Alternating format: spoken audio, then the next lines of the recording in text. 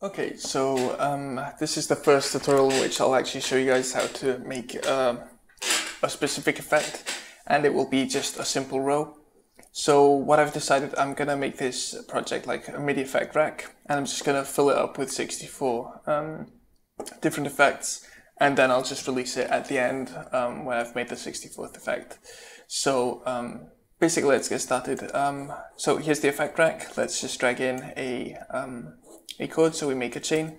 Let's call this number 1 because it's going to be the first effect, and let's just hold down this to select the right key for it. Oh, I need to arm this obviously, and okay, I haven't set this up, I forgot, so here we go. So now it's set up to go, and all we need to do is create, if you remember, a row for the chord, and then to light, you hold the row up.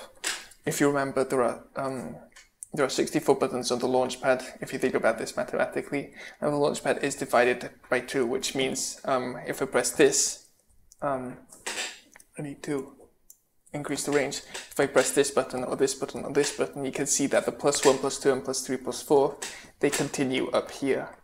And that's because that's just how the Launchpad is built, so it won't continue on this row.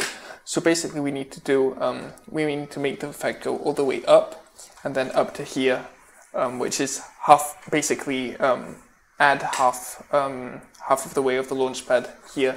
So half of 64 is 32. So if we have a look here, I'll just do it slowly so you guys can see and you don't have to do it mathematically. If we just add this, keep on adding and increasing this number here for the second chord, then we start getting it. And as you can see, as expected, 32. And that's how you light up a row. So in the next tutorial, I'll make a vertical row that animates. And yeah, if there were any questions about this, I doubt it. It's pretty simple, but you can leave a comment below.